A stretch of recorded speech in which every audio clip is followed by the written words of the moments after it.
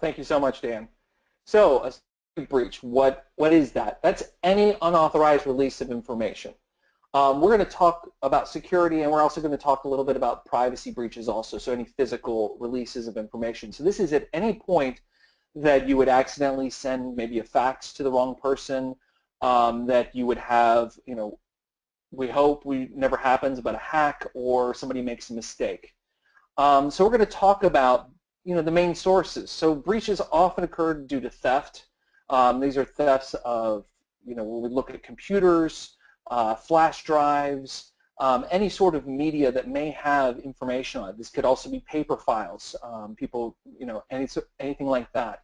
We have the loss of devices. Fortunately, we've seen a lot of these, and we've seen some pretty hefty fines from these loss of devices.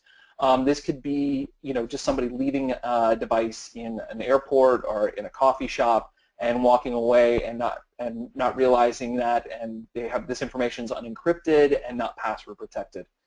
As you guys probably have heard more and more about, we've got a lot of hacks happening, especially with medical professionals. There's a lot of ransomware hacks that are starting to happen, and there's been some really high-profile ones. We've had a couple that the big one was out of Los Angeles.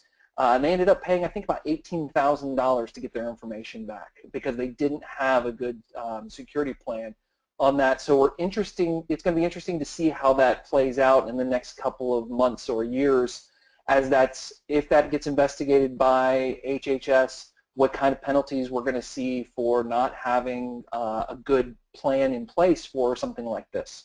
And then the one that captures everything is mistakes. I wish I could say I never made any mistakes, but unfortunately we all make mistakes, and sometimes those can be very detrimental to our HIPAA compliance. Mistakes would be, again, faxing to the wrong person, could be, leaving your laptop. There's a whole slew of, speaking too loudly in while in the hallway, and other patients overhearing what's happening. So these are the kinds of things we need to look at, and those would be breaches of sorts, just because of you're looking at that, you're releasing that information to somebody who's not authorized to access that.